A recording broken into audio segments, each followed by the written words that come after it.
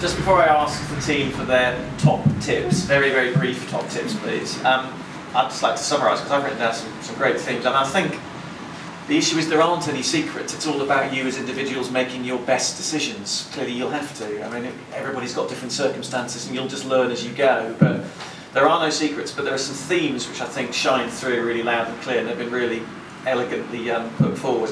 Awareness of self, prioritise, recognise that not everything is as important as it used to be in the new world.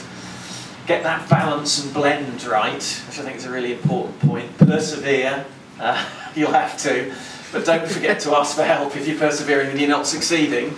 I love that idea about buddies, be they work buddies. I thought that was a really interesting idea about work buddies, but also buddies in your own network, your own personal environment, and not shifting around so you can connect up with people in your local community, because that's what communities are, they're there to help.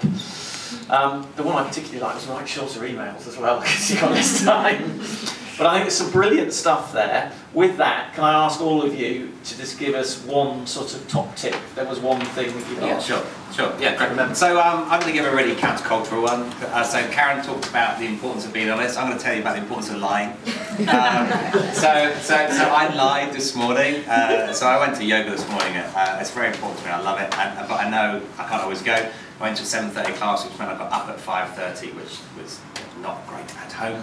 And I said I had an interview before this thing. So just because I thought it was easier, I just really couldn't get into it. So do find a moment for yourself. You know what's there. And yes, I occasionally lie in order to facilitate those moments. Emily. So. I guess mine's probably Stephen Karen, so I apologise, but it's building that network, you know, sort of when you can, go to the school, go to the nursery, make time for those people who you are going to call on, because you will, you absolutely will.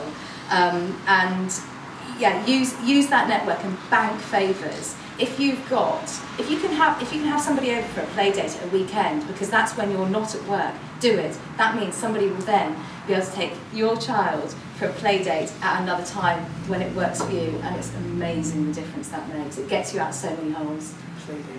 Vicky? Mine's really short, which is just be kind to yourself. Like, I think we beat ourselves up about things, and we try and manage it all, and it's not that easy. So, you know, if you are struggling, just take a moment, think about it, and just be nice to yourself. Other than the network, I honestly think you should bring yourself to work. Don't try and be different personas at home and in work. It's your blend. Don't try and be something else, be authentic.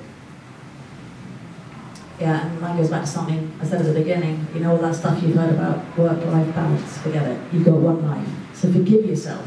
Don't feel guilty. Just get on and live it and have fun and be very real. Thank you very much indeed. Thank you all for coming.